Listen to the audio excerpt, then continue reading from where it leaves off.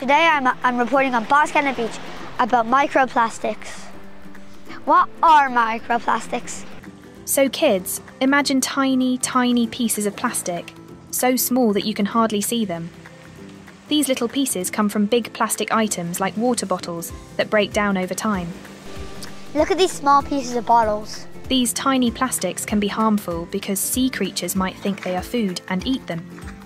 This can make them sick, and it's not good for their health. So we need to keep microplastics out of the sea. That was great. We got lots of stuff for like 5 minutes. We did. We really did. Kind of frightening, actually. Yeah. All that stuff in just 5 minutes. Let's look at the bottles first. So look at all these. There's really small, really small. If this one and this one kept getting smaller, and all of them kept getting smaller, tiny things that fish could eat and birds, and that would not be good for the environment. That's not good for the environment. Whatever you pick up will stop them from becoming microplastics.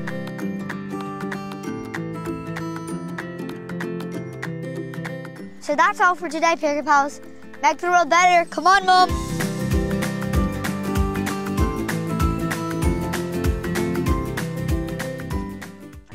Picking, picking,